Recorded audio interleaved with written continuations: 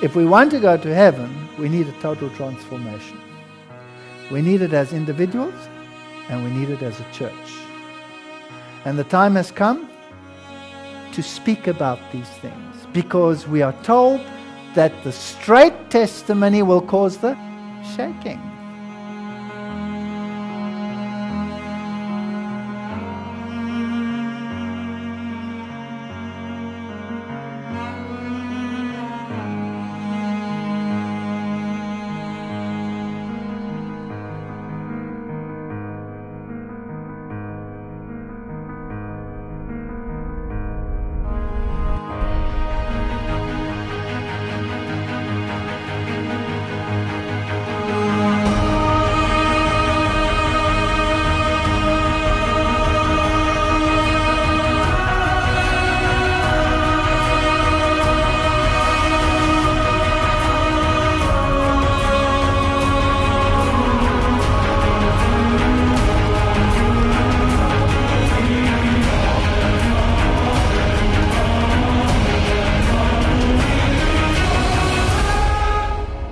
Have to have a total transformation.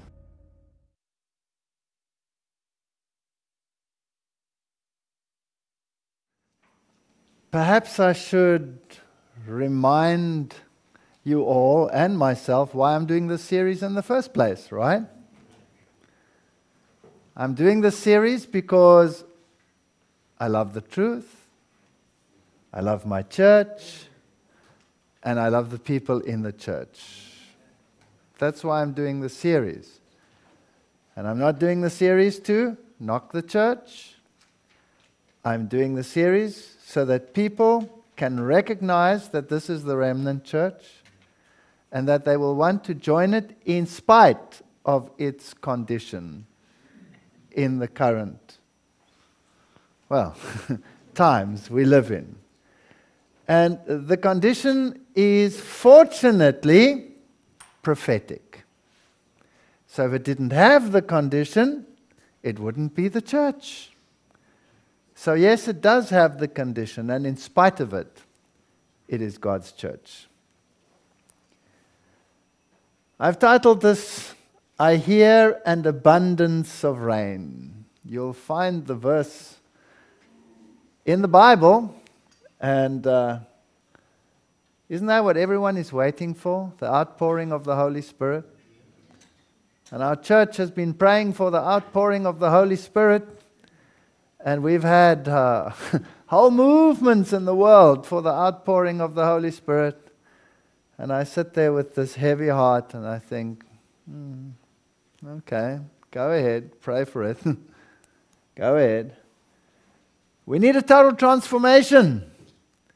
Be not conformed to this world, but be ye transformed by the renewing of your mind, that you may prove what is that good and acceptable and perfect will of God. That's our lead text. This is what it's all about. It's a transformation which is on a personal level and on a corporate level. We need it as a church. October 11, 2010. The representatives of unions and conferences of the World Church gathered for the annual council of the General Conference. Pastor Ted Wilson said the Lord wants to finish this work. I believe him. I think the Lord wants to finish this work. He wants to pour out His Holy Spirit in limitless measure. I believe that too.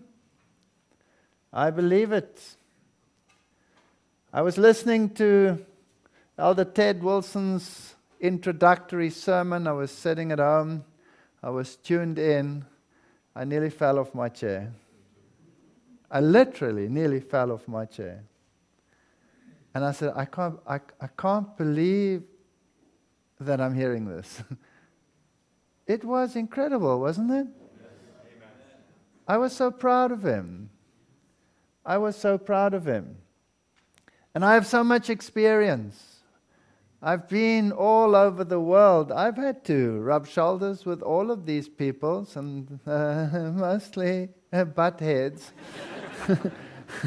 rather than rub shoulders.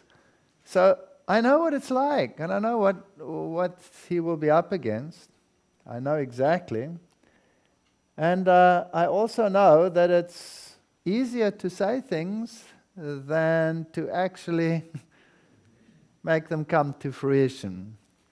So I think we must pray and pray and pray and pray and pray and pray for our church. He also said, remember your name. That pleased me too. Because everywhere we have these strange names coming up. No, I'm a Seventh-day Adventist. That's what I am. And make no bones about it. That's what we are. We are Seventh-day Adventists. The very name is a sermon. The very name is a rebuke. The very name is a road map, a road sign. I like that. And they were praying for the outpouring of the Holy Spirit. And there were all the leading figures were there together. Key focus of William's sermon was the 1901 General Conference session held in Battle Creek, Michigan, and the failure of the church of that day to receive the latter rain of the Holy Spirit. He quoted Ellen White saying it was a failure of leadership to humble themselves before God. I can only lead as I fall at the foot of the cross and as I am personally spend time with Jesus in His Word. I do not have the wisdom and the ability to lead except that I receive it from Christ today. That's nice. Well, he ended his sermon with, I want the power of the latter rain in my life. Will you join me? I believe the latter rain has been falling in little drops here and there, but we haven't seen an outpouring. I haven't seen an abundance of rain. Have you? No. Anything but. Anything but. To receive the latter rain, there are certain conditions to be met. And let's talk about it. Therefore, let all the house of Israel know assuredly that God has made this same Jesus whom ye have crucified, both Lord and Christ. Acts 2 verse 36. Who crucified? He was speaking to the Jews. You crucified, he said. Didn't the Romans crucify him?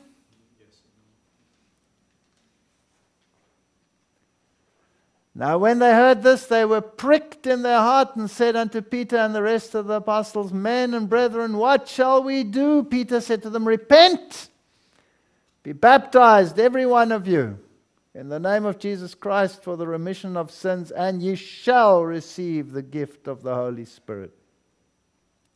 For the promise is unto you and to your children and to all that are afar off. Is he talking to us? And as many as the Lord our God shall call. Is he talking to us? And verse 23 says, Him being delivered by the determinate counsel and foreknowledge of God, ye have taken and by wicked hands have crucified and slain. And I looked at this text. You crucified him. You have taken him and handed him over to wicked men. And I thought, well, that's true. I did it. I'm guilty. I did it. I am the responsible. If I were the only person on the planet, it would be me that was responsible for his death. I crucified him. My sin crucified him. I handed him over to wicked men to be slain. I can look nowhere else. I cannot blame the Jews. I cannot blame anyone. I can only blame myself. I did it. And we all have to get to that point. We did it. We crucified the Son of God. Acts 5 verse 32, and we are his witnesses of these things, and so also is the Holy Ghost, whom God has given to them that obey him. Is that a condition? So there's a condition. And we've had all these movements in the churches praying for the outpouring of the Holy Spirit. We've had whole years dedicated to praying. I think we can pray our knees away. It won't help. If there's not a total transformation, there will be no abundance of rain. We can forget it. Lip service will not do it. Luke 11:13, if ye then being evil, our condition is not so hot, is it? Know how to give good gifts unto your children, how much more shall your heavenly Father give you the Holy Spirit to them that ask Him? So here's another condition. We have to ask. But to ask without meeting the conditions is wasted breath. Ephesians 6:18, praying always with all prayer and supplication in the Spirit, watching thereunto with all perseverance and supplication for all the saints. Just because we haven't had it doesn't mean that we must give up. Just keep going. Keep going. Which also said, ye men of Galilee, why stand ye gazing up into heaven? This same Jesus which is taken up from you into heaven shall come in like manner as ye have seen him go into heaven. And I think after that lecture I hear the rumbling. I think we should realize we're pretty close. He's going to come soon. Well, the latter rain has to fall before he comes. No good if it falls after he comes. Then returned they unto Jerusalem from the mount called Olivet, which is from Jerusalem a Sabbath day journey. And when they were come in, they went up into the upper room where abode both Peter and James and John and Andrew and Philip and Thomas and Bartholomew and Matthew and James, the son of Alphaeus, Simon Zelotes, Judas, the brother of James. These all continued with one accord. Oops. In prayer and supplication with the women and Mary, the mother of Jesus, and with his brethren. I think the list is that long for a reason. Because there were all kinds of characters. And they were all different. Every single one of them was different. Peter and James and John and Andrew and Philip and Thomas, Bartholomew, Matthew. Wow. All of them. All these different characters together. And they continued with one accord. I think that's a powerful statement. Of course, only if you have the received text. I'm sorry that I do this every time. Because there are about 17 verses with this one accord. And they're virtually all gone in the new translations. Wow. Wow. And when the day of Pentecost was fully come, Acts 2 verse 1, they were all with one accord in one place. I think this is important. So the condition for the outpouring of the Holy Spirit is repentance. Would you agree with that? Is that biblical? It's obedience to them that obey Him. That is essential. Earnest prayer mingled with faith. Would you agree? In other words, faith that works and being of one accord. Those are the conditions. Do we see them all as a unit in our church? Yes or no? No way. No way. We don't meet the condition. That's why it's so quiet. Meeting the condition. 3 testimonies. Repentance is the one condition. We have to repent. According to the light that God has given me in vision. This is not some airy-fairy thing. This is a vision. Wickedness and deception are increasing amongst God's people who profess to keep His commandments. Spiritual discernment to see sin as it exists and then to put it out of the camp is decreasing amongst God's people. Could that be why we are not receiving the latter rain? Are we putting the evil things out of the camp? We're talking about it. I'm grateful to hear all the beautiful things that are being said, but is it being put out of the camp? And spiritual blindness is fast coming upon them. The straight testimony must be revived. And it will separate those from Israel who have ever been at war with the means that God has ordained. Please note, who's going to be separated there?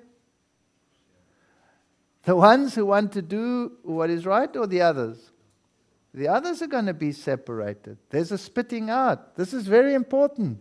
You cannot say, I can see all the evil in the camp of Israel, I'm going to separate. It's not biblical. It's not biblical. To keep corruption out of the church, wrongs must be called wrongs. Grievous sins must be called by their right name. For years, 23 years, I've been saying to God, I'm not going to preach this because you say don't turn your weapons against the church militant. There's a way to turn your weapons against the church militant, and there's a way to turn your weapons against the church militant. If you do it with a tear in your heart and a call to repentance, that's different. I'm not telling my stories now because I thought I'd never be able to tell them. Never. Because it's exposing what's happening in my church. I've written documents to the church. I can write a book on it. All the documents that have gone backwards and forwards. And I thought I'd never ever use any of the stories. In this series, I'm telling some of the stories. But not to make my church black. Please don't misunderstand me. I'm telling the stories to show that in spite of it, here I am. I'm a Seventh-day Adventist and proud to be a Seventh-day Adventist and call people into this wonderful church to come and pray with me for all the evil that is done in Israel. The straight testimony must be revived.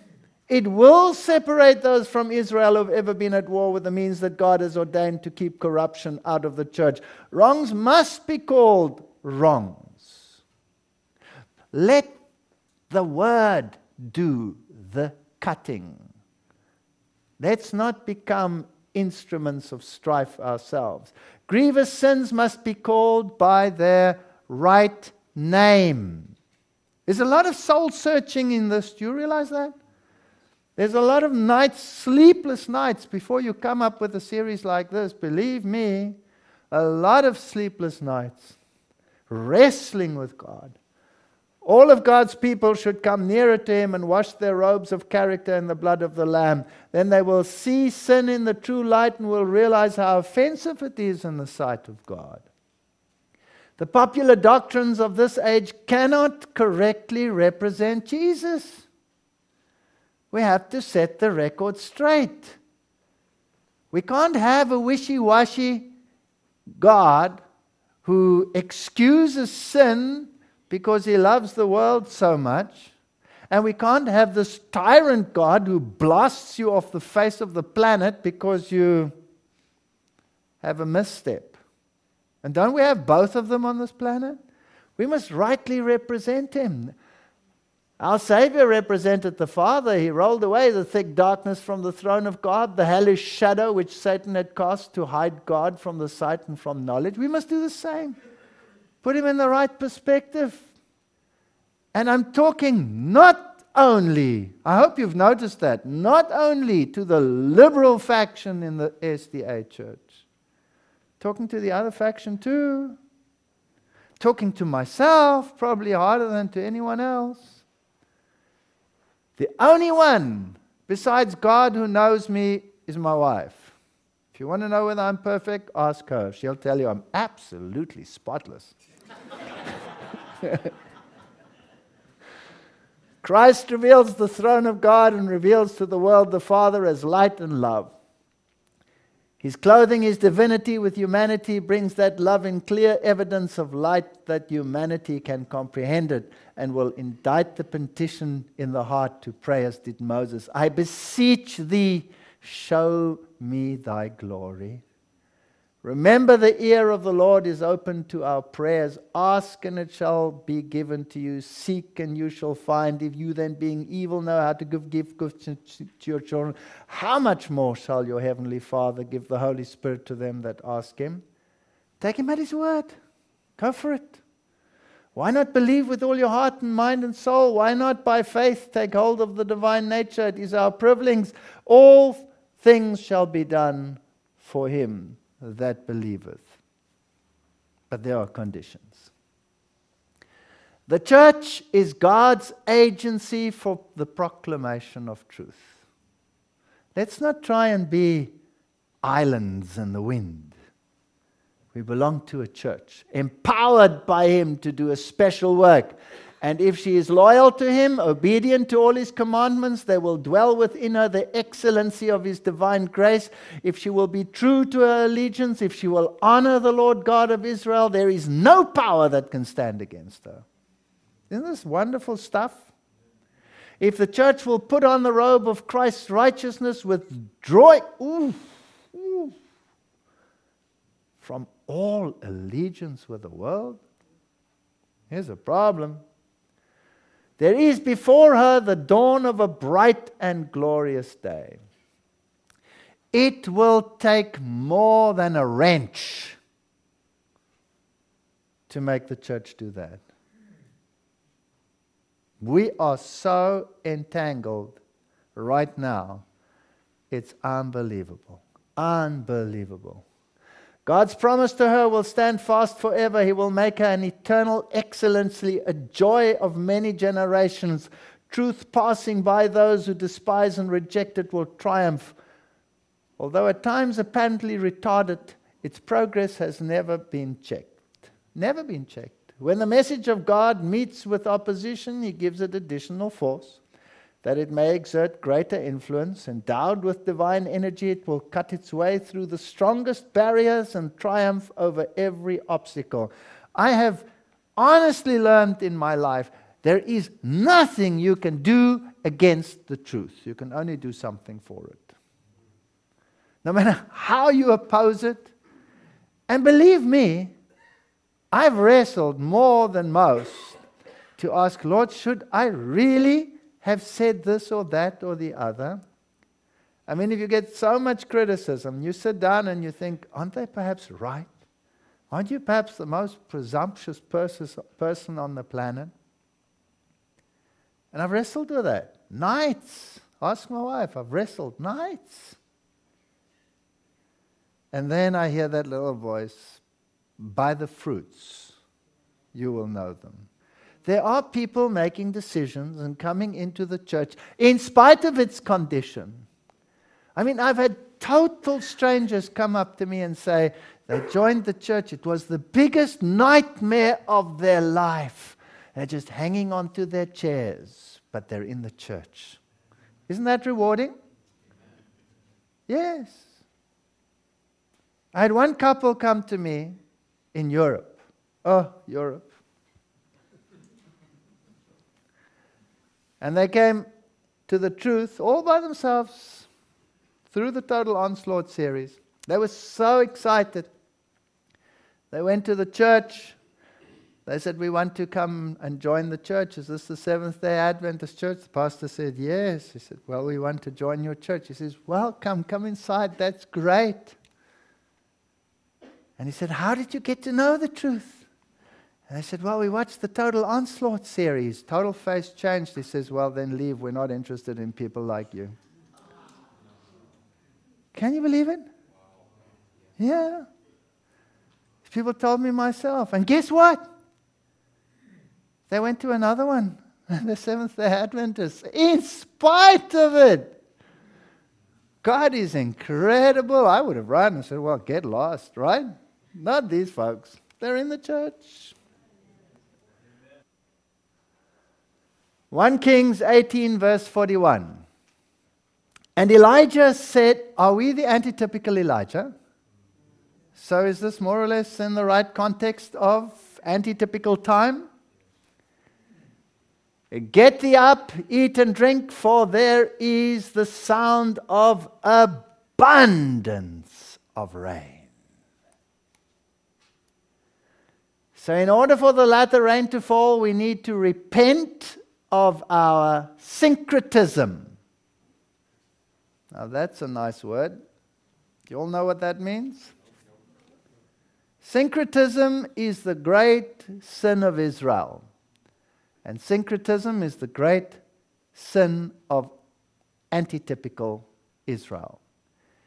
It's worshiping God in two ways. Mingling pagan worship with the true worship was what Israel did. They prayed in the temple, but they worshiped Baal in their rituals. Isn't that what they did? And we do the same thing. We have syncretism in the church. We've taken the practices and the methodologies of Babylon and sanctified them in God's temple, in His church. We've done that. And that's our sin.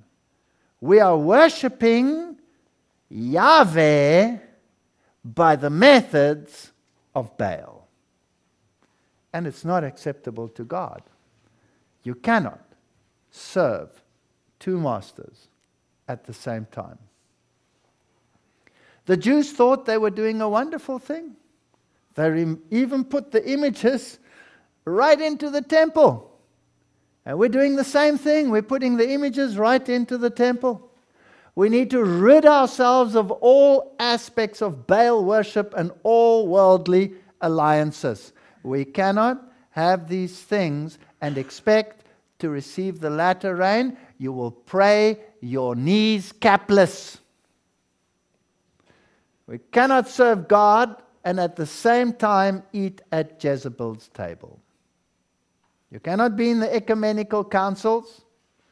I heard that in that wonderful sermon when the president said, we don't need ecumenism. That's when I half slipped off the chair.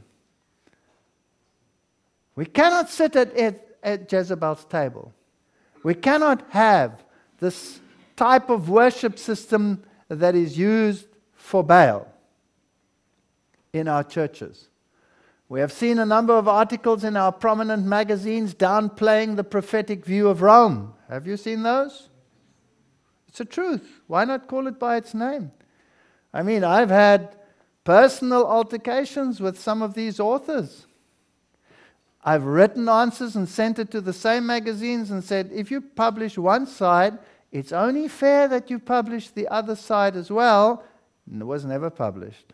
Only the one side is published, not the other. Amazing. Redefining the number of the beast to rather embrace all of humanity. Is that being done even at the highest levels in our church? And we sit at Jezebel's table in ecumenical councils and committees. We do. There's no doubt that we do. We're even chairing some of the committees. We're even chairing them. So let's not deny it. We sit at Jezebel's table and we have syncretism in the church. And it came to pass when Ahab saw Elijah that Ahab said unto him, it is thou, thou troubler of Israel.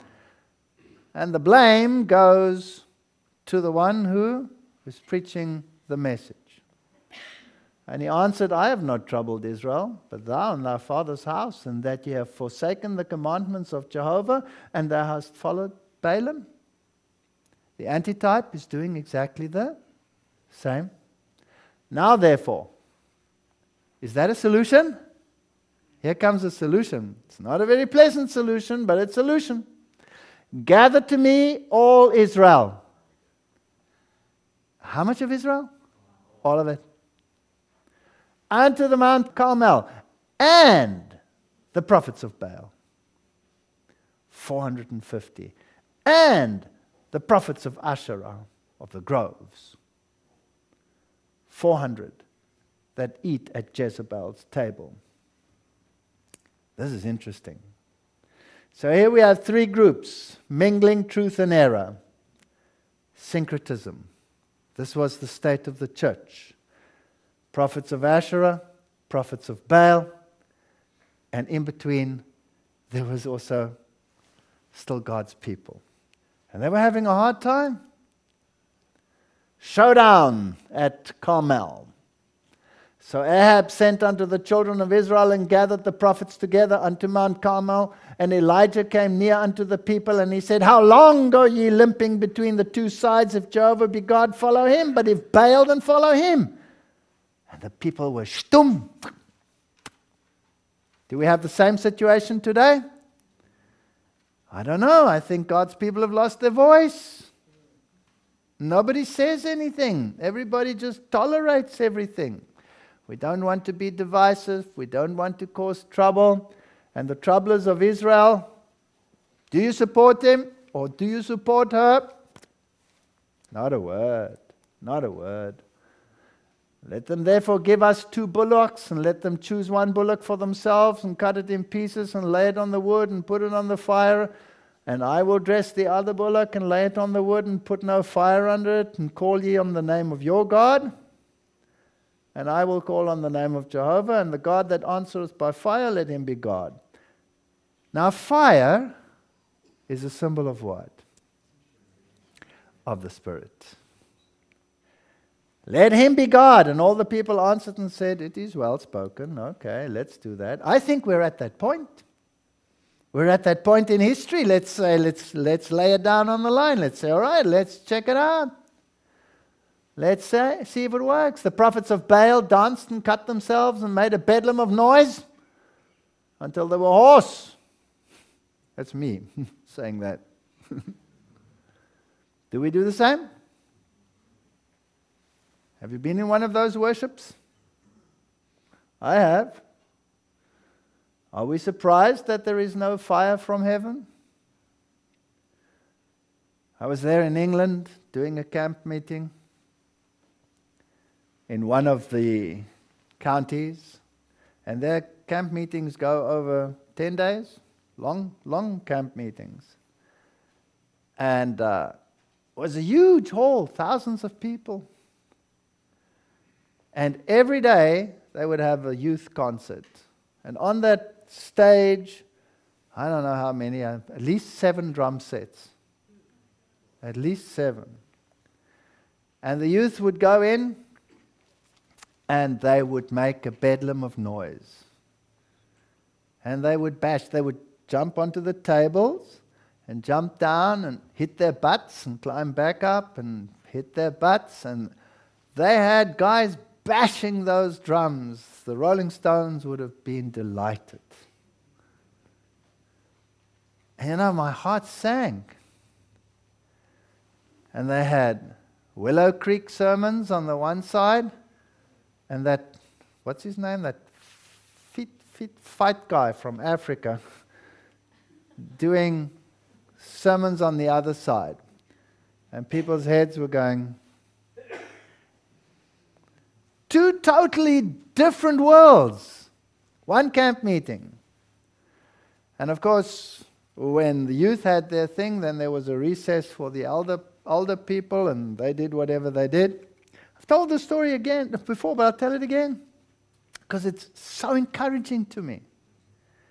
And here was this huge noise. And I was walking around there, and it was a huge foyer, and the halls went out of the foyer. One huge hall that way, one huge hall that way, one huge hall that way. And there was this young West Indian guy, black guy, young guy, 20s, and he was standing outside the door of this youth bash. And so I sidled up to him and I said to him, "What are you doing here?" He says, "I'm waiting for my friends." I said, "Where are your friends?" He says, "They're in there." And I said, "Well, why aren't you in there?" He says, "Well, I can't go in there because my Jesus isn't in there." One guy. Well, would that prick your interest? Pricked mine. So I said to him, but your friends are in there. So why are you hanging outside? Why don't you go away if you say Jesus is not in there? He says, well, because my friends are in there. I'm praying for them. And so we chatted a little bit, and I walked away, and I was thinking about this. And he came running after me. And he said, do you mind if we chat a little bit? So I said, no, it was a huge foyer. So I grabbed a chair there. There were chairs stacked in the one corner, and we sat down, just he and I. And we spoke, probably for an hour, about all these things that interest young people and the problems in the church and the this and the that. And every day they had these meetings. And then he said to me, tomorrow, can we chat again? And I said, sure, I'll come round. We'll chat again. So the next day I went there, and there were 20 of them, while the noise was going on. And the next day I went again, and there were 200 of them. And then probably 300 or 400. I can't remember. I didn't count them. But it was a huge crowd. And you know what? Not one of them really wanted to be in there. Not one. It was peer pressure. Peer pressure. But what encouraged me is no matter how bad it looks, God still has His children. And don't think you can brainwash the youth with the bedlam of noise. You can't. You can't brainwash them. Some destroy the solemn impression they may have made upon the people by raising their voices to a high pitch and hallooing and screaming out the truth. When presented in this manner, truth loses much of its sweetness, its force and solemnity. If the voice is toned right, if it has solemnity, modulated, so, as to be even pathetic, it will produce much better impression. The Holy Spirit never reveals itself in such message, in such a bedlam of noise. This is an invention of Satan to cover up his ingenious methods of making of none effect the pure, sincere, elevating, ennobling, sanctifying truth for this time. A bedlam of noise shocks the senses, perverts that which is, if conducted aright, might be a blessing. Or that church in California, big church, where that youth pastor had that earring in his ear, shirt open to here. I think he had 4 chest hairs that he just had to show everyone. And this electric guitar around his neck, bashing it away.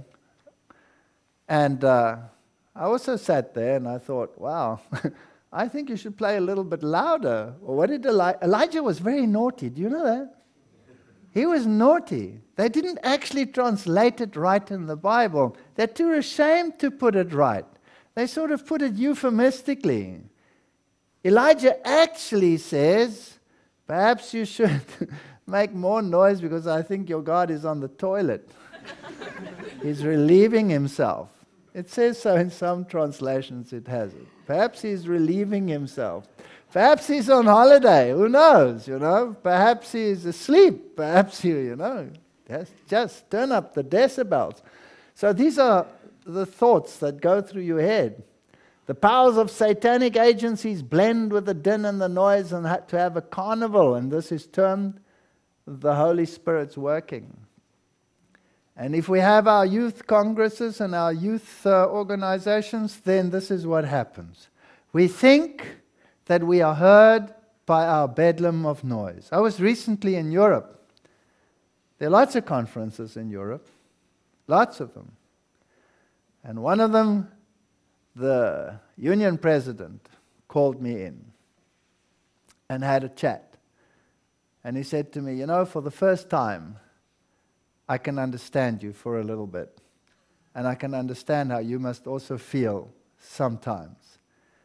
Because we've just been forced by a higher authority than they to take part in the youth festival. And this union decided, no, they will not take their youth to take part in such a bedlam of noise. And the pressure on them was absolutely unbelievable. But they stood. Don't write off all union presidents in the Seventh-day Adventist Church. Don't write off all conference presidents and division presidents in the Adventist Church. And even those that appear to the normal eye as totally off the wall, you don't know whether they're Aaron, whether they're Caiaphas, whether they are Manasseh, or whether they are Josiah. You don't know.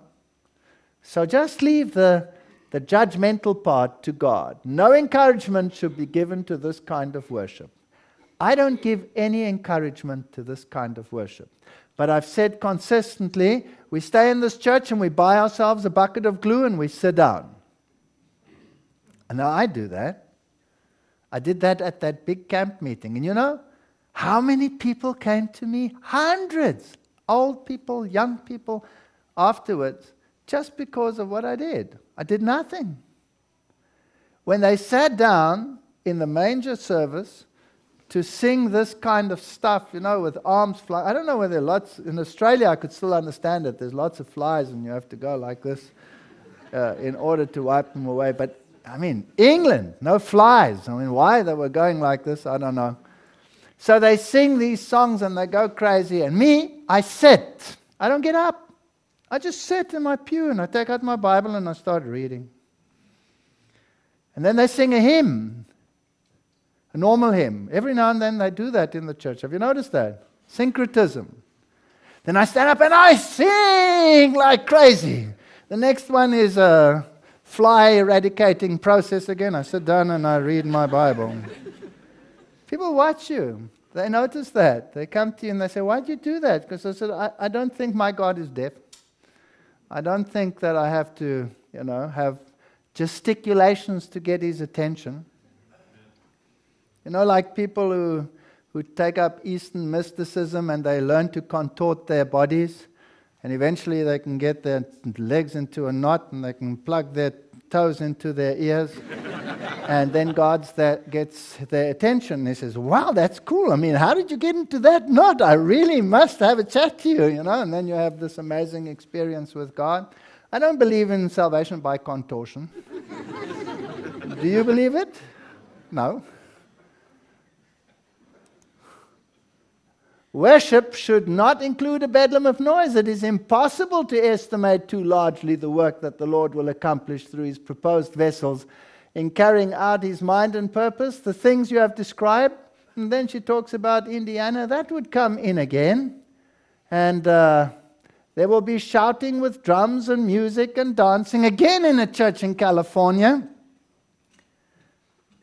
This drum set was there and everything was going crazy on the stage, and then it was my sermon. It was young people. It was thousands of young people. And in the middle of my talk, this young guy gets up in the audience and says, excuse me, I want to ask you a question. I said, what is it? He said, what do you think about the drum set behind you? He was provocative, all right? So I said, I'm delighted to see it. And I carried on with my sermon. Total silence.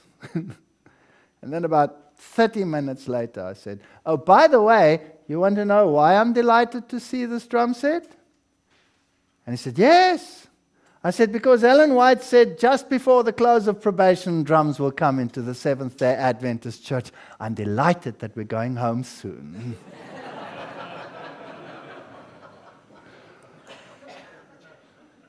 So as a people, we seem to oscillate between lifeless worship to try and compensate for the bedlam on the one hand and a charismatic praise service on the other. We actually all need rebuke, don't we? I mean, James White used to walk down the passage and say, man, get some life into you. What you're doing, sing.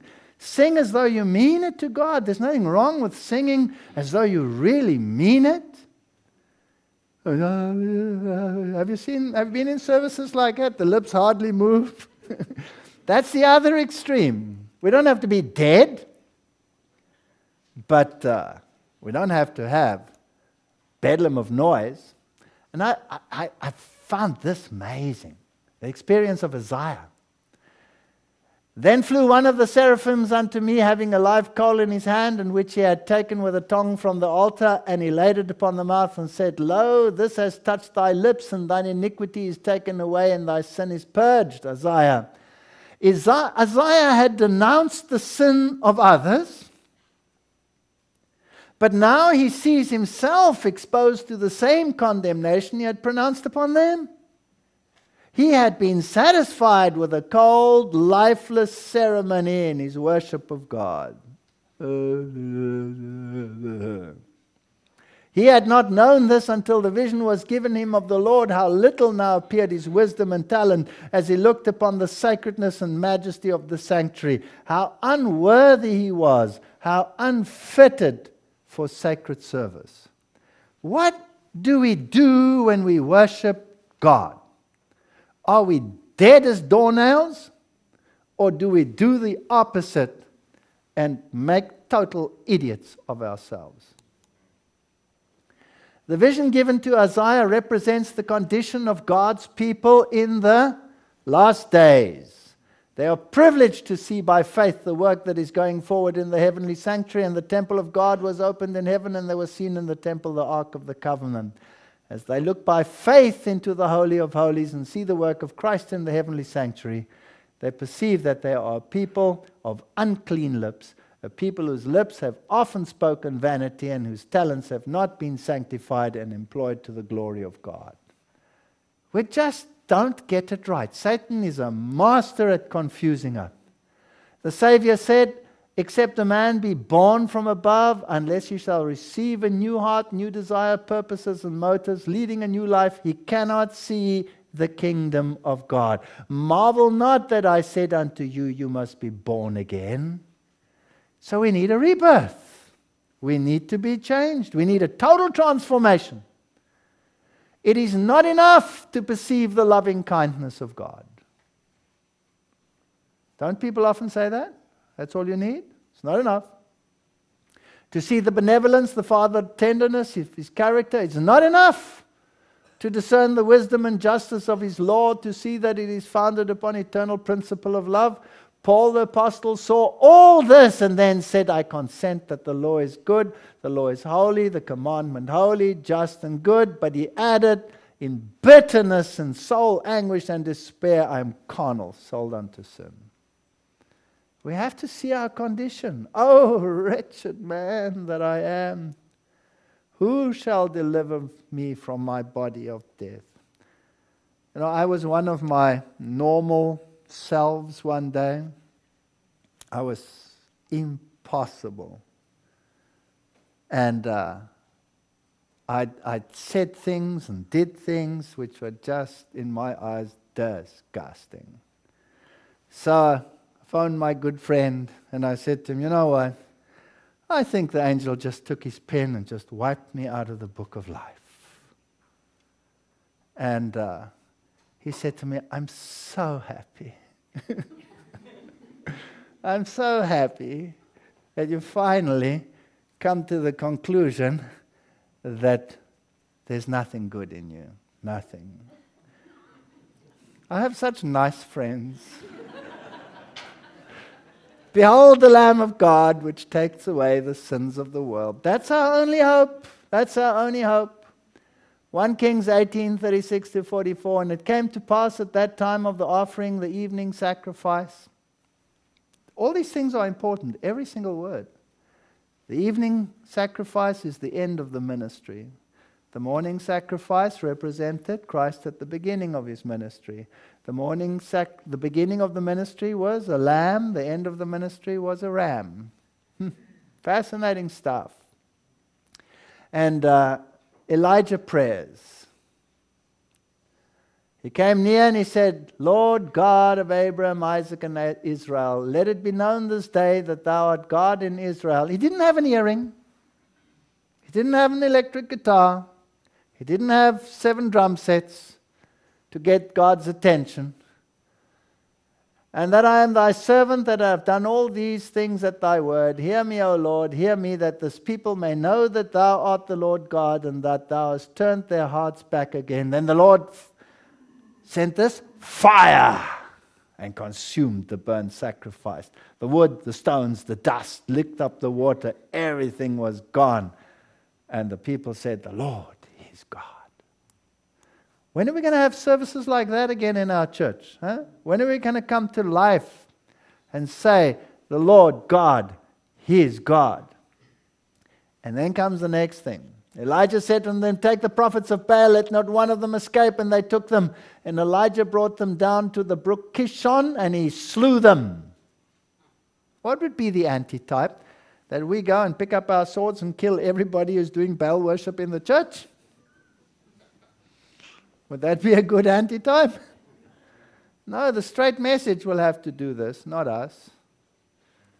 What did Jesus say when Peter took out his sword? He said, it is enough. It is enough. And what did he say to the sons of Zebedee? You don't know what spirit you are of. You don't know. So these are important considerations. But one thing is for sure, the Baal worship in us has to die. In whatever form it is. The worship of Asherah, which was salvation by my works, by myself. Because remember, Asherah is the female deity. In Roman Catholicism, it's represented by Mary, isn't that right? And Mary is born immaculate. She had an immaculate conception, which means she has the ticket to heaven without the death of Christ. That's worship by sanctification by self. Everybody stands rebuked here. The conservatives who say, here I am, look at me, I don't eat cheese anymore. That's the one side. And the other side is the let's make a bedlam of noise because Baal is probably relieving himself and needs to get our attention. Both of them, he slew them. Let's kill the prophets of Baal in us. Let's kill the prophets of Asherah. And let's get rid of our propensity to go and be with Babylon. I've seen it all. I've seen it all in my church. I cannot believe what I've seen in my church. I was in an East Bloc country. I have many stories, I'm going to tell them. I sat there. This is the same place where the man ate all the unclean foods, and I went, bah! In that same place, they had an ecumenical weekend, and I was unfortunate enough to be there at the time, in our headquarters, in ours. And that night, there was the entourage with the cardinal, with about 50 nuns walking behind him. It was a nice picture, I should have taken it. And then all the monks, and then all the Orthodox priests and the Protestant representatives. And one of the leading men of ours, it was nauseating to listen to. How he lifted the cardinal onto a pedestal, that even the cardinal was surprised and said, I wasn't even aware that the Adventist church was so ecumenical. And I looked at this, I was sitting in the audience, been invited from Africa, this professor, they had a fancy guest, and I nearly died, because then he said, we even have a guest from Africa who would wish to welcome you with a word of welcome from Africa. Would you care to come to the... I thought I was going to die. And I got up, and the sweat was starting to come on my brow, and I thought, third angel's message won't go down too well under these circumstances. Second angel's message, Babylon is fallen, I don't think that'll go down too well. I'm stuck with the first angel's message here. So I went to the front, and I said, I wish to greet you, Mr. Cardinal, and everyone else. Anyone who loves the everlasting gospel. Anyone who wants to come into harmony with the everlasting gospel, welcome. And I went and sat down again. And this other pastor next to me, he was dying of laughter. We have strange things happening in our church, you know that? We love to sit at Jezebel's table. And Elijah went to the top of Karmel and he cast himself down upon the earth and put his face between his knees. Now it gets interesting, and he said to his servant, go up now, look towards the sea. And he went and looked and said, there's nothing. And he said, go again, 7 times. I bet sweat was coming on his brow. Don't you think so? I think he was sweating. Because he just said to Ahab, get up, eat and drink, for there is the sound of an abundance of rain. And here was nothing. Blue sky. Ooh. I'm making an idiot of myself here. And he put his head between his knees and he said, oh Lord, please, please don't let me look like an idiot now. There's nothing. And it came to pass at the 7th time that he said, behold, there arises a little cloud out of the sea like a man's hand. Does that ring a bell in another context? Wow. This is just before the coming of Christ. There isn't much time between these things. The typology is wonderful. And soon there appeared in the east a small black cloud. Does that ring a bell? About half the size of a man's hand, and people of God know this to be the sign of the Son of Man. A solemn silence. They gaze upon it as it draws nearer the earth, becoming lighter and more glorious. And she turns to second coming of Christ. But here it was rain, rain, an abundance of rain. And there's the brook. Not much of a brook, I was there. This is where the blood flowed. This is where the Baal priests disappeared. This is where the priests of Asherah, those that sat at Jezebel's table, right there, Elijah slaughtered them all. So it is the Elijah message, the antitypical message that will purge and cleanse the church of these things. But in case we think it's always the other guy, where does that Baal and that Asherah and Jezebel really sit in here? Let's get rid of it. Let's start with ourselves. That's my good friend Francois. I had to put him in there. Yes, he's the one who says, get yourself an air filter. You're going to stay in the dust. Now, on Mount Karmel, Valley Park, Kishon River, and it gives you all the details. The Valley Park was developed on the banks of the Kishon River, one of the largest and most important in Israel. The Kishon River drains an area of so many kilometers, blah, blah, blah. It was first mentioned in the Bible in Judges 5:21. The river Kishon swept them away, that ancient river, the river Kishon. Not a word of what happened here. Not a word. Actually, that story is also typological and has to do with an antitypical Armageddon, but I don't think they discerned that. No, let's keep that story away, and let's put the Baha'i center on Karmel. It's interesting how Satan always wants to put his stamp on the places where God did the most magnificent things. So this is the Baha'i World Headquarters and the Shrine of the Bab, the one, the gate, who says, I'm the gate to heaven. Jesus said, I am the door. So it's either this Bab guy or it is Jesus, one of the two, right? Choose whom you will serve.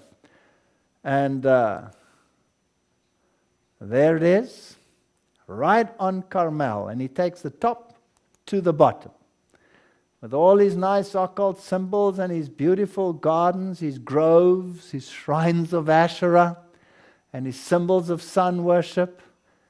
and his beautiful hanging gardens of Babylon, and he is the Bab. We were traveling to Syria once and we came through a little town. I've never seen such chaos in all my life. The town's name was Bab-el, which is the opposite of El-Bab. Now, the town was El-Bab, which is the opposite of Bab-el. So it's gate to God, or God's gate. And I thought, how fitting. I should actually show a little video of it. Somewhere in there, I must have one. You've never seen such chaos. Perfect symbol of Babylon. But look how nice it looks. They even have the hanging gardens of Babylon. The shrine of the Bab, 21st of March 1909, the mortal remains of the Bab, one of the central figures of the Baha'i faith, were interred in the shrine that is focal point of these gardens. Martyred in Iran, 1850, the Bab had devoted himself to preparing the way for the Baha'u'llah, founder of the Baha'i faith, and for his message of the unification of humankind. Come out and be separate, come together. The opposite message. Eliahs was a man subject to like passions as we are, and he prayed earnestly that it might not rain, and it rained not on earth by the space of 3 years and 6 months. And then he prayed earnestly, and it poured. And saying, Sirs, why do you do these things? We also are men of like passions with you. Acts 14:15. So the Elijah message and those who represent the Elijah message have a terrible drought up to a point when we get rid of what is wrong in our midst. Is that right? Does that make typological sense? So we can pray till we're blue in the face for the outpouring of the latter rain in the church. We will have individual drops. We will have no outpouring until the Baal in us, the Asherah in us, and the Jezebel kuchi goo disappears. Before that, no latter rain. Elijah humbled himself until he was in a condition where he would not take the glory to himself. That's important.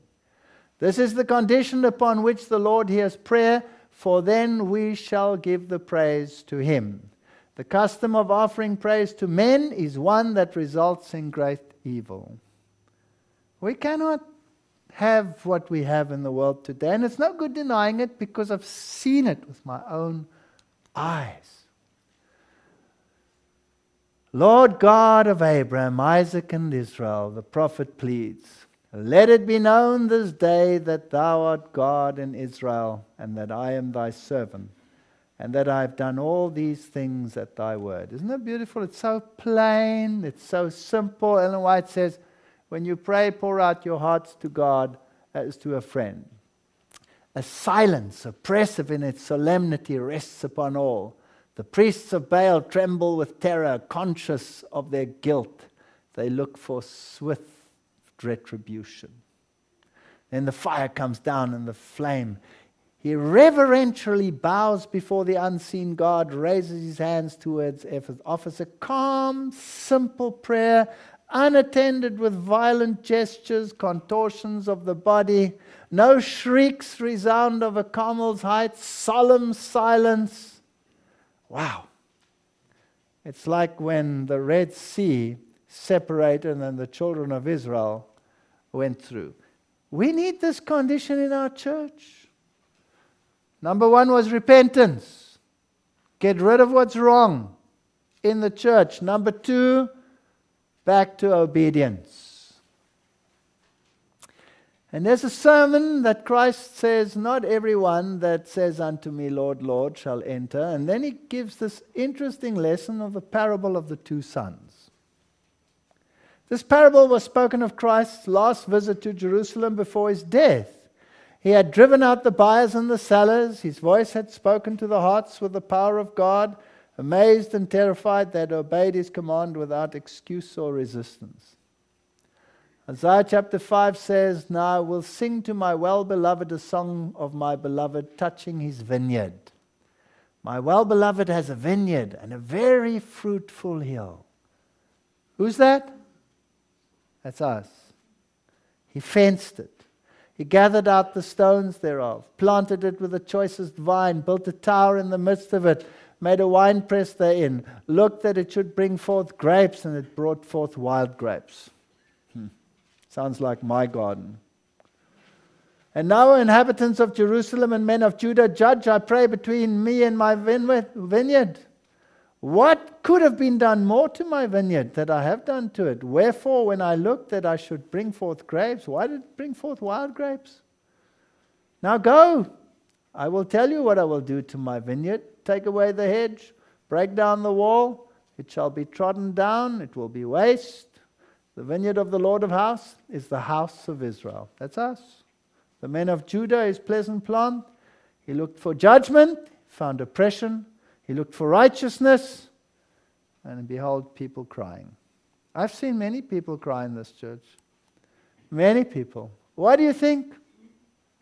A certain man had 2 sons, and he came to the first, and he said, Son, go today into my vineyard. And he answered, I will not. But afterwards he repented, and he went. Came to the second, and he says, I'll go, sure, I'll do it. And then he didn't go. So which one did the will of the Father? Actually, neither of them. Actually, neither of them. The one did it, and he's better, and that's right, that's good, but he's not to be commended. In this parable, the Father represents God, the vineyard, the church. By the 2 sons are represented 2 classes of people. The son who refused, says, I will not, represented those who were living in open transgression, who made no profession of piety, openly refused to come under the yoke of restraint and obedience, which God's law opposes. But many of these afterwards repented and obeyed the call of God. When the gospel came to them in the message of John the Baptist, repent, they repented and confessed their sins. In the son who said, I go, sir, and went not, the character of the Pharisees was revealed.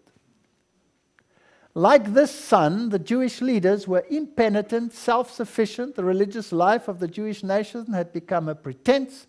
When the law was proclaimed on Mount Sinai by the voice of God, all the people pledged themselves and said, I go, sir, I'll do it. And nobody did it. But they went not. Interesting. You've made the commandments of God to none effect. In the company before Christ, there were scribes and Pharisees. Do we have scribes and Pharisees in our church, yes or no? Yes, we have our biblical scholars and our scribes and our organizations, and we have them all. Priests and rulers. And after giving the parable of the 2 sons, Christ addressed his hearers, which one of the 2 did the will of the Father? Forgetting themselves, they answered the first. So they actually condemned themselves, right? Wow. We can never be saved in indolence and inactivity. There's no such thing as a truly converted person living a helpless, useless life. It is not possible for us to drift into heaven. And then people say, this is not a prophet. No sluggard can enter there. If we do not strive to gain an entrance into the kingdom, we do not seek earnestly to learn what constitutes its law. Go work today in my vineyard. That's the test. If God's calling you to work in his vineyard, go and work. Go thou near and hear that all the Lord our God shall say, and speak thou unto us all that the Lord our God shall speak unto thee, and we will hear it and do it, they said. Said to Moses, go, listen what he says. We'll do it. Did they do it? No, they did not. Do we do it? One of my very early sermons was optional accessories. You buy some piece of equipment, and then you can buy some optional accessories to enhance the performance of the machine, right? You have to pay extra for them. Now, when you buy the pearl of great price, when you buy that pearl, are there optional accessories with it? When you come into this faith, is there such a thing as an optional accessory? Health reform, optional accessory. I can take it or I can leave it. Actually, I'm only buying salvation in Jesus. Do I need all the other things that go along with it? Yeah. There are no optional accessories in this church. It's either a package deal or it's nothing. You can't leave one thing out. And he answered and said unto them, My mother and my brethren are these who hear the word of God and do it. For this commandment which I command thee this day is not hidden from thee, neither is it far off. It is not in heaven that you should say, who will bring it down from us? It's not in the sea that you should say, who is go down to that? We all know what's right and what's wrong. We can do it, but we choose to have optional accessories, that you may do it. So repentance and obedience go hand in hand. You cannot choose what you want to leave out and what you want to do. And the third condition for receiving the Holy Spirit is earnest prayer. We must pray. Even them will I bring to my holy mountain and make them joyful in my house of prayer. Now, what is prayer? We need to understand what is prayer. Today people are so confused. They go for praise services. We're having a praise service. Have you heard that before?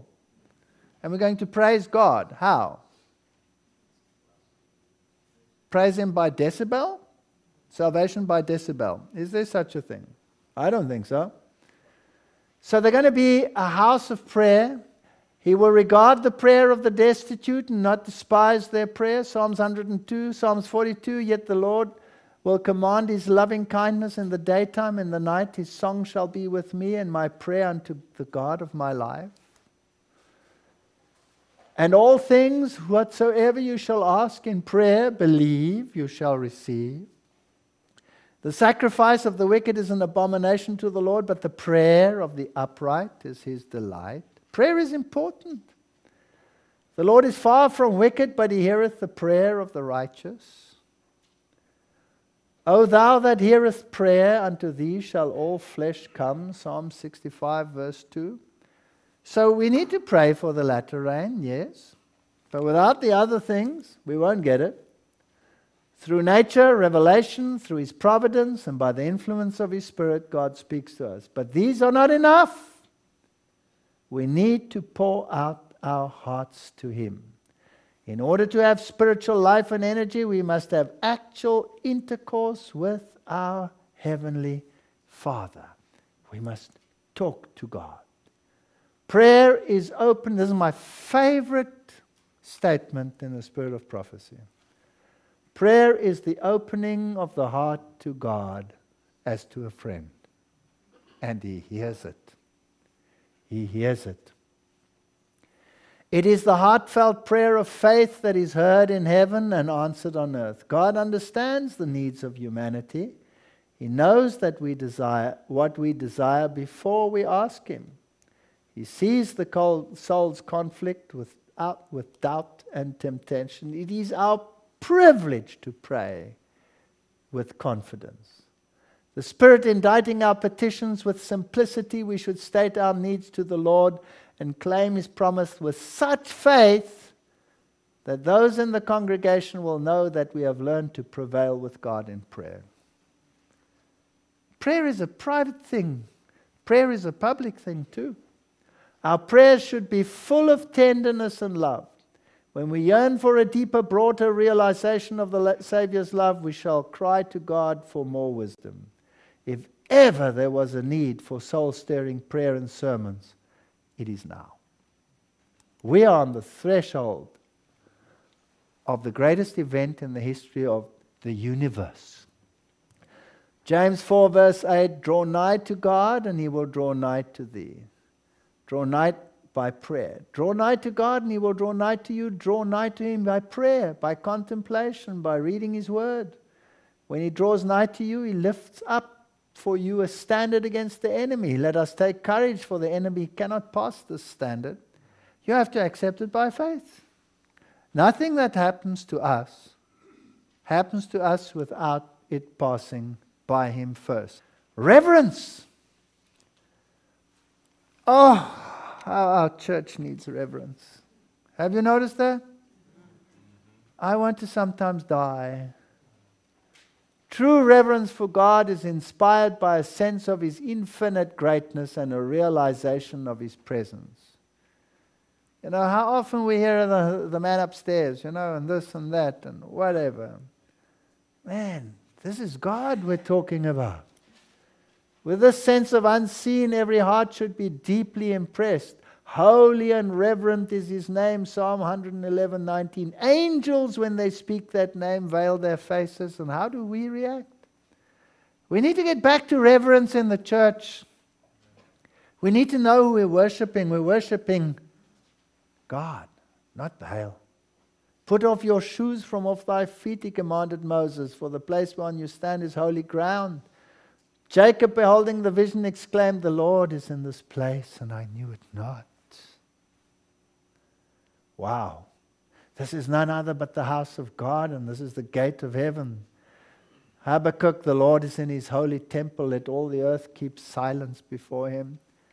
We need to rediscover reverence, and we need to rediscover regular prayer. My voice shalt thou hear in the morning, O Lord. In the morning will I direct my prayer unto thee, and I will look up. How often are we so busy we just rush out of the house? Look at me, guilty. Guilty. Rush out of the house. Say a prayer while running. Persevering prayer. Continue in prayer and watch in the same with thanksgiving, praying always with prayer and supplication in the Spirit, watching, knowing this, the trying of your faith worketh patience. Perseverance in prayer has been made a condition of receiving. Why? Is he deaf? We must pray always if we would grow in faith and experience. We are to be instant in prayer, to continue in prayer, watch in the same with thanksgiving. In everything by prayer and supplication, let your request be known. Unceasing prayer is the unbroken union of the soul with God, so that life from God flows into our life, and from our life purity and holiness flows back to God. Perseverance in prayer teaches us patience. And I think God gives us children to learn to persevere in prayer. I don't know, have you noticed that? Man, my knees. I'm glad I'm not Catholic anymore. At least I can put a cushion under them. Public prayer. Woe unto you, scribes and Pharisees, hypocrites, for you devour widows' houses and for pretense make long prayers. That's why I like that statement by Dwight Moody. Let's sing a hymn while our brother finishes his prayer. Prayers offered in public should be short and to the point. Isn't that cute? This prophet's got a head screwed on right. It is often because secret prayer is neglected that long, tedious prayers are offered in public. There's a time for a long prayer in public. If people come together and you're really honestly, working with yourselves and with God and everybody is praying, then the prayers can be longer. But people generally fall asleep if somebody prays long in the front there. Get to the point. Prosy, sermonizing prayer are uncalled for and out of place in public. A short prayer offered in fervor and faith will soften the heart of the hearers. Look at that little prayer of Elijah. Communal prayer. And now, look at this. Confess your faults one to another and pray one for another that you may be healed. The effectual, fervent prayer of a righteous man availeth much. What does the NIV say to that? What do the new translations say? Confess your sins one to another. Ellen White says, and now I think I'm on pretty strong ground. Confess your faults one to another and pray for one another that you may be healed. Confess your sins to God, who can forgive them, and your faults to one another. Is the prophet also wrong in citing the received text? If you have given offense to your friend or neighbor, you are to acknowledge you're wrong. If I'm mean to my wife, I go to her and I say, I'm sorry. If I'm mean to my neighbor, I go to him and say, I'm sorry. If I've lost my temper, I say, brother, can you pray for me? I have a problem with my temper. I have a weakness here and I have a weakness there. I don't have to give him the details of my sins. It's got nothing to do with him or her. My sins belong to God. Public sins can be publicly rebuked. Private sins, between you and God. Confess your faults one to another. We need to do that. We need to do that. If you have given offense to your friend, you are to acknowledge your wrong, and it is your duty freely to it is his duty freely to forgive you. How many of us bear grudges? We walk around with grudges in our hearts.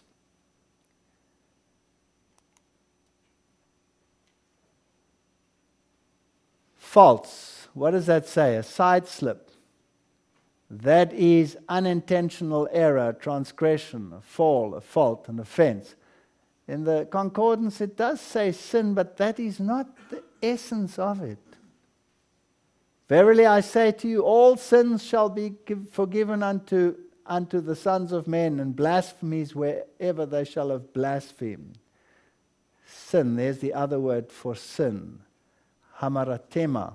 This is a totally different Greek word, and it's not apt to directly translate it as sins. Thou hast set our iniquities before thee, our secret sins in the light of thy countenance. Sin of a private character is to be confessed to Christ, the only mediator between God and man. Yes, let's not ignore such instruction. I'm instructed to urge upon our people most earnestly the necessity of religion in the home. Among members of the household, there is ever to be a kind, thoughtful consideration. Says the apostle, confess your faults one to another, confess your sins to God who only can forgive, and your faults to one another. Is it pretty clear? When David sinned against Uriah, he pleaded before God forgiveness. Against thee only have I sinned and done this evil in thy sight. Yes, we can run to God. Many, many confessions should never be spoken in the hearing of mortals. It's pretty straight. God will be better glorified if we confess the secret inbred corruption of the heart to Jesus alone than if we open the recesses to finite erring man who cannot judge righteously. Do not pour into human ears the story which God alone should hear. We must be careful that we don't get duped to drink the wine of Babylon and empty that cup of iniquity. Your sins may be as mountains before you, but if you humble your heart and confess your sins, trusting in the merits of a crucified and risen Savior, He will forgive. I cannot change what I did. If I had to make a list of my sins, Satan has one. It probably stretches around the planet about 50,000 times. And he'll be able to say to Jesus, well, look at this guy, look what I've got recorded here. And I will have to say, yes, Lord, he's right. I have no right to go to heaven. I have no right to go to heaven. If God had to say to me, I'm going to blot you out because you have no right to be there, I'll say, you're just, you're right. I have no right to be there. My only claim is His merit. That's my only claim. Unheard prayer. There's something like that too. Pray not thou for this people, neither lift up a cry nor prayer for them, neither make intercession to me if I will not hear. Pray now not for this people, neither lift up a cry. Jeremiah 11:4, he says the same thing. Cry unto me for their trouble. Formal prayer is not acceptable. In many cases, the morning and evening worship is little more than mere dull, monotonous repetition. And I even find that I do that. I have such a long list of things that gets boring. In the end, I can just say, here, Lord, here's the list. The ox knows his owner and the ass his master's crib, but Israel does not know, my people does not consider. Sinful nation. Hear the word of God, ye rulers of Sodom, give ear unto the law of our God. So if we are disobedient, God will not hear. So if we ask for the Holy Spirit but we don't correct the wrongs, will we get it? No. To what purpose is the multitude of your sacrifices unto me, says the Lord? I'm full of the burnt offerings of rams and the fat of fed beasts, and I delight not in the blood of bullocks. When you come to appear before me, who has acquired this of your hand to tread my courts? Bring no more vain oblations, incense, and all these things. I will not hear. Wash, make clean, put away the evil of your doings. Make right. Learn to do well. If you be willing and obedient, if you refuse and rebel, it won't happen. We need to learn this as a church. Not my will, but thy will. Go to now, ye that say, today and tomorrow we will do such and such in this city. No, say, if the Lord wills. If the Lord wills, then I will do it. Let no man seek to go about God's work in any one of its branches in his own strength. For if he does, the fruit will not be such as abide into eternal life. I cannot say, wow, look what a great message I have. I'm here, Lord, I'm the messenger. Here we go. Ooh, pathetic. I'm part of this church. And I put everything subject to the church. And I value the counsel of my brethren. I have the right to choose brethren I trust in the church. I could get into big trouble if I don't. Our ideas must be elevated. Lift him up, the man of Calvary. Man's wisdom is foolishness. Many do not know this. They form connections with persons no more pious or consecrated than themselves. They counsel and plan with them, and if their devising is accepted, it will surely lead away from the right path. Our Heavenly Father waits to bestow upon us a fullness of His blessings. It is our privilege to drink from the fountain. What a wonder it is that we pray so little. If we regard iniquity in our hearts, He will not hear. Another element of praying, prevailing prayer, is faith. We must believe. We must believe. You know, people say to me, I feel as though there's a ceiling God does not hear. Have you heard that? My prayers are not getting through. You're not praying to Baal. Baal's deaf. He needs a bedlam of noise. Our God hears everything. And if you feel there's a ceiling, what do you say? By faith. I know that that prayer has gone right through my supposed ceiling. God knows. I know He's heard it. And I leave it in His hand. If He doesn't wish to answer it right now, that's His business. That's fine. Thank you for hearing it. Here I go. I wouldn't be able to survive without that. If we expect our own prayers to be heard, we must forgive. If you have a grudge in your heart against anyone, and we have reason in this day and age to have grudges, forgive. We must have family and secret prayer. We should pray in the family circle. And above all, we must not neglect secret prayer. Matthew, but thou when thou prayest, enter into thy closet. And when thou shut thy door, pray to thy Father which is in secret. And thy Father which seeth in secret shall reward thee openly. You know, we have all kinds of methodologies of prayers today. And special places where you have to be, an imagination prayer, and this kind of prayer. Nonsense. God is your friend. You talk to Him one-to-one. But you mustn't neglect secret prayer. And nobody needs to know where and when you're praying. Don't make a show of it. Home religion is greatly needed, and our words in the home should be of a right character, and our testimonies in the church. Otherwise, our testimonies will amount to nothing. Keep your wants, your joys, your sorrows, your care, your fear before God. You cannot burden Him. There's nothing that you can't tell Him. Talk to Him. There's no chapter in our experience too dark for Him to read.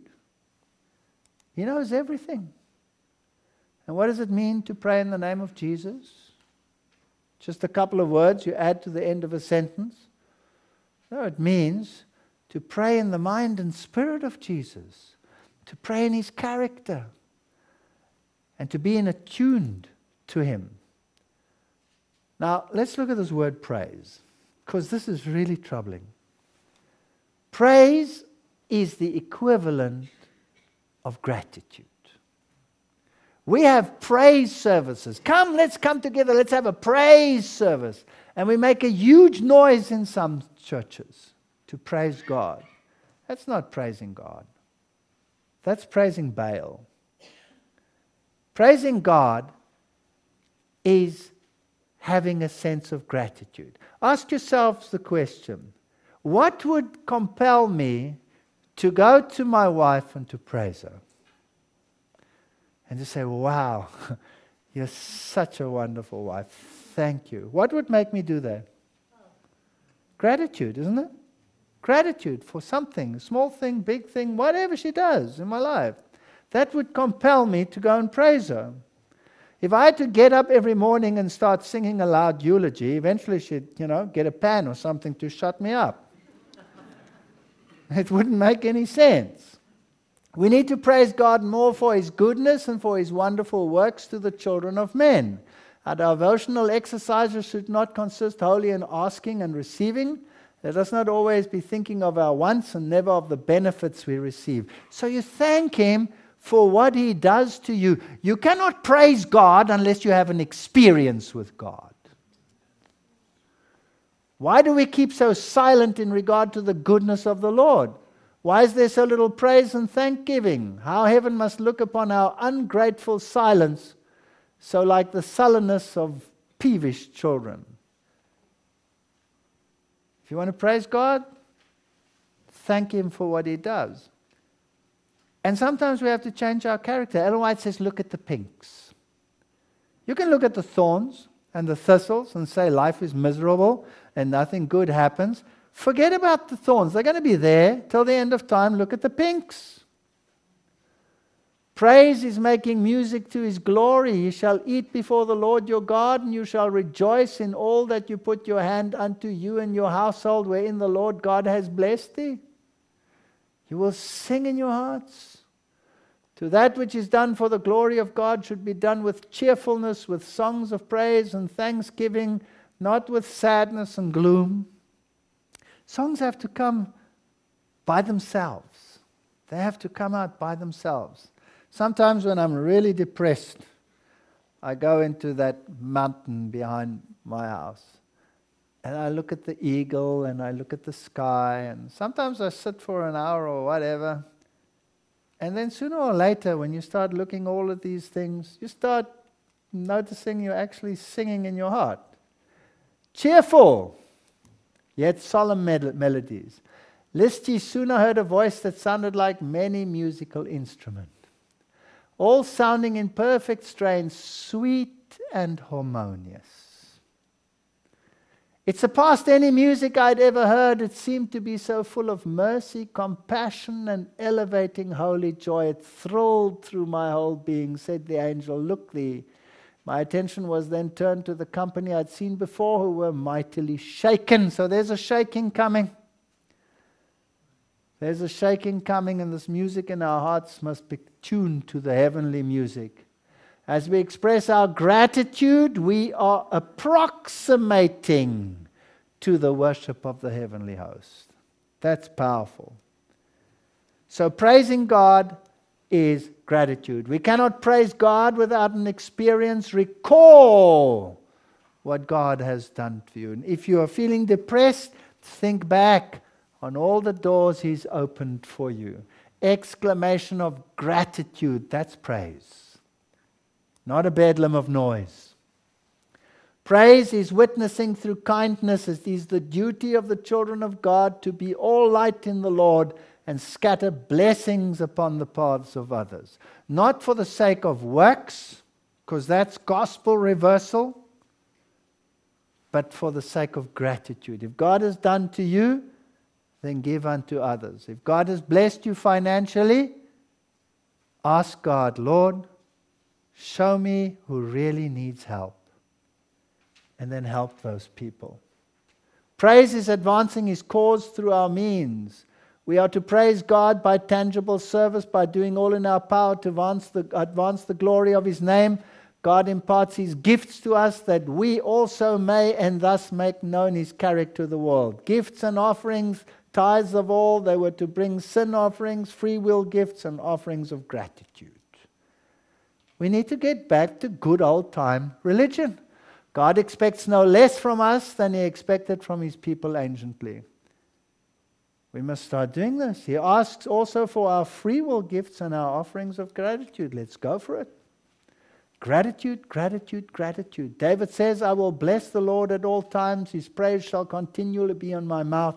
My soul shall make her boast in the Lord. The humble shall hear thereof and be glad. Magnify the Lord with me and let us exalt His name together. Old-fashioned religion. Give unto the Lord the glory due to His name. I will praise Thee. Praise ye the Lord. Blessed is the man that feareth God. Wonderful statements. So we had repentance, condition for the outpouring of the Holy Spirit, get rid of what's wrong, obedience, earnest prayer, and being of one accord. That was the final one. And when the day of Pentecost came, they were all of one accord. When the day of Pentecost came, they were all of one accord. That means compound base, unanimous, with one mind. Of one mind. That to me seems almost impossible at the moment in the church. Would you agree? Before the final visitation of God's judgment upon the earth, there will be among the people of the Lord such a revival of primitive godliness as has not been witnessed since apostolic times. The one accord can only come after the shaking. Cannot come before the shaking. Cannot. The work will be similar to that of the day of Pentecost, the former rain. It will be given at the close for the ripening of the harvest.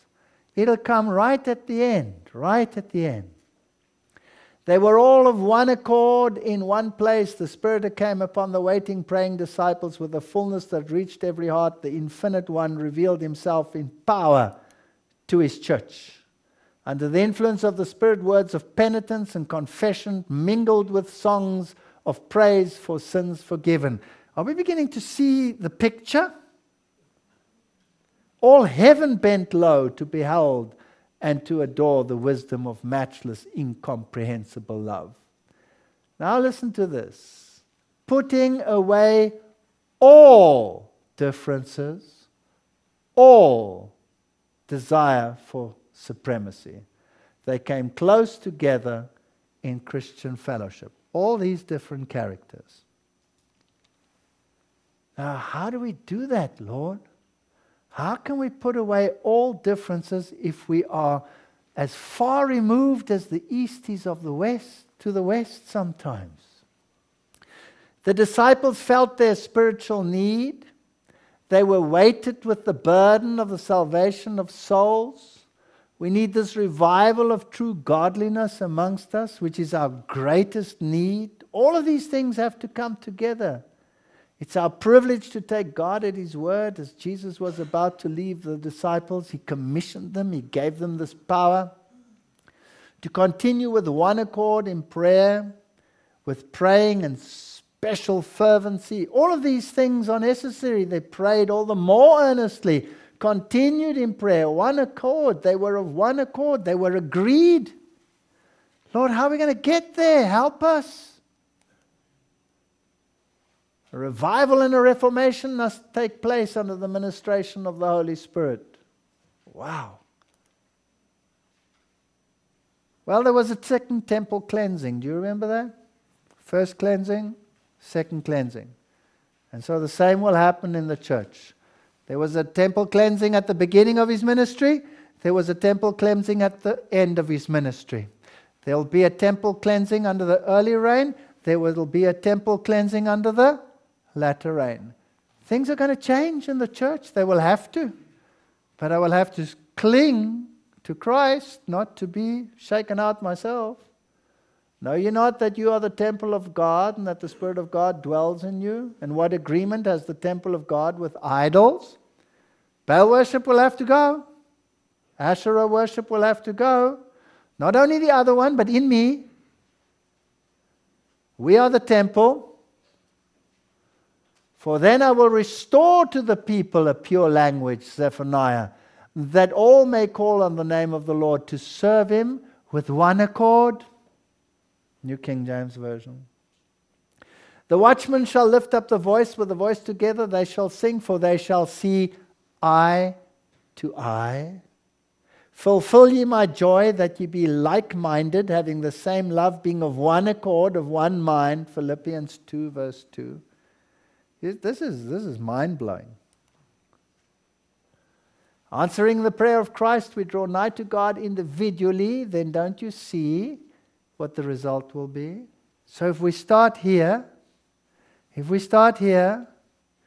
we cleanse up this soul temple, can't you see that we'll draw nigh to one another?